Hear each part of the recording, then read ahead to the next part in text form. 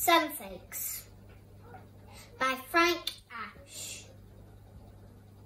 If sunlight fell like snowflakes, gleaming yellow and so bright, we could build a sunman, we could have a sunball fight. We could watch the snowflakes drifting in the sky. We could go sleighing in the middle of July. Through sundress and sunbanks, we could ride a sunmobile, and we could touch snowflakes. I wondered how they'd feel. Tarantula by Claire Bevan.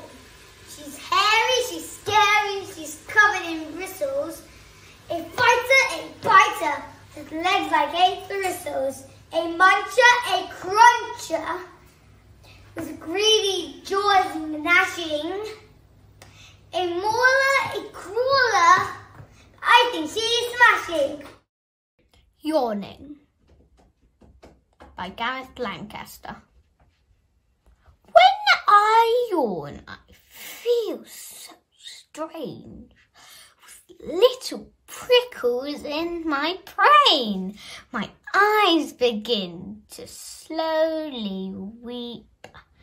It makes me really want to sleep.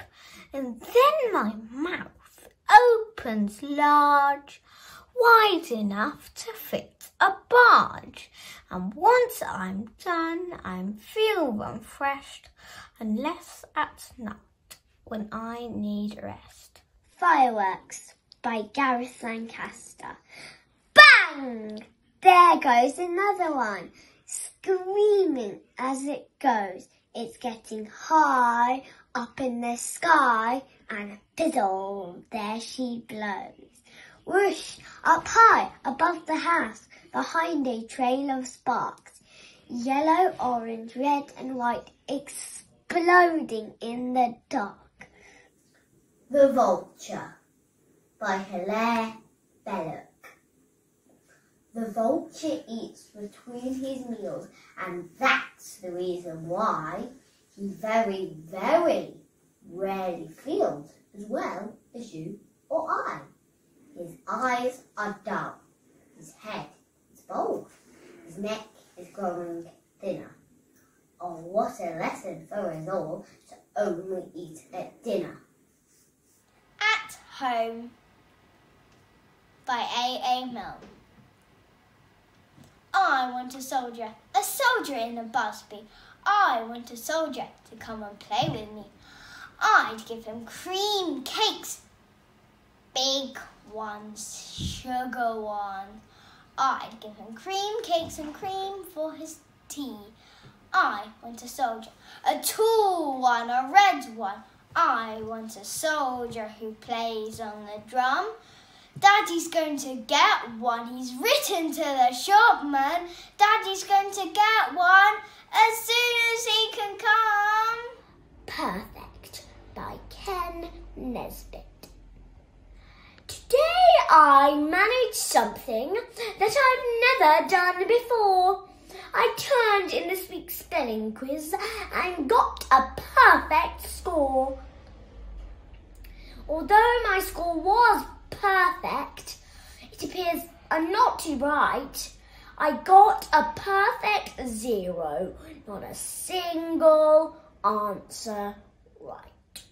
Are we there yet? By David L. Harrison. My foot's asleep, my seat is sore. You said another hour before. You say an hour every time. Your hours are much longer than mine. The Babysitter by Lindsay McRae. It was clear from the moment they walked through the door that Tracy had never done this job before until they came home.